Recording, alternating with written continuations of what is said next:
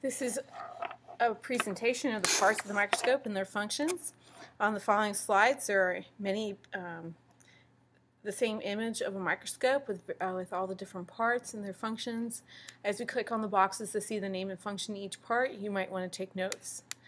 We'll start up the top with number 9. This is called the eyepiece. It's the part that which you look through. It has a magnification of times 10. It's also known as an ocular lens. Number 10 is called the arm, or also the neck. It's used to safely transport the microscope.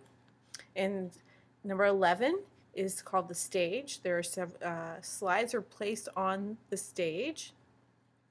Notice in the center of the stage there's a circle that's open. There's a piece of glass on top. It's called a stage opening. It allows light to pass through. 12 is called the coarse adjustment knob. It's used to make large changes in the focus. We use it on low power or medium power objective lenses. We never use this on the high power objective lenses because you could crack the objective lens, you could crack the slide that you're looking at, you could also crack the stage opening piece of glass. 13 is called the fine adjustment knob. It's used to make small adjustments to the focus. 14 is the base.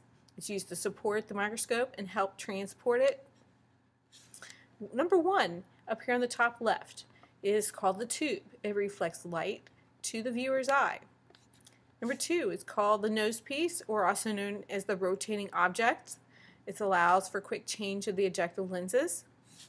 Number 3 is the lower power objective lens. It's first lens you use when you're properly using the microscope. We start at 4 times the power. Number 4 is the medium power objective lens. It's here. It's the second lens you use when you properly use the microscope. It has a power of 10 times. Number 5, it's a high power objective lens, the highest magnification used. It's usually 43 times.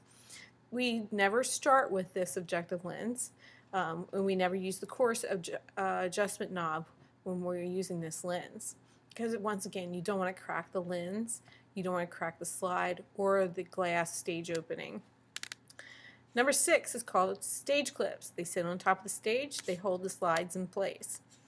Number 7 is called a diaphragm. It's under the stage. It's plastic. It has several holes in the bottom or within it.